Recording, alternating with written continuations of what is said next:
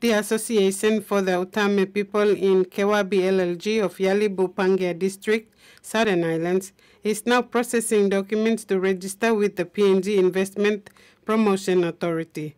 Elites of Utame who formed the association are from Utame's 10 council wards. They are working in different parts of the country. Recently, the elites of Utame met in Port Moresby and had several meetings, after which they incorporated the association. Chairman T.J. Pakawi said the intention to incorporate this association is to contribute knowledge and resources to develop rural Utame in partnership with government and other stakeholders.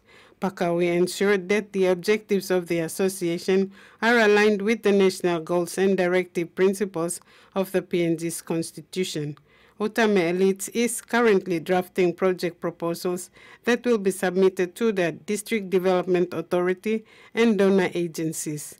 Project proposals include roads and bridge infrastructure, school infrastructure, and healthcare facilities.